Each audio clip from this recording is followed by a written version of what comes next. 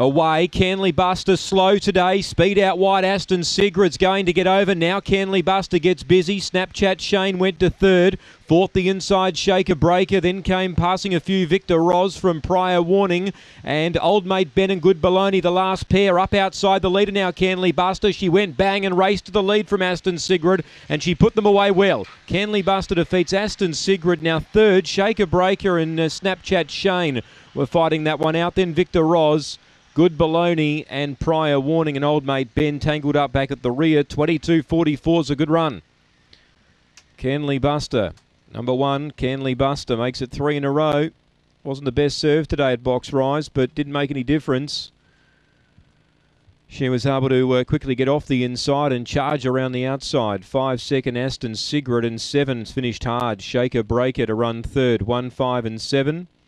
6 gets fourth. Snapchat Shane. 1576, 22.44 the run. 7.09 early, 10 seconds even, 12.44, 1 3/4 by 4. 1 3/4 by 4 after race 3. Number 1, the winner, makes it 3 in a row, Canley Buster. Certainly doing everything well in her short career, and that's probably the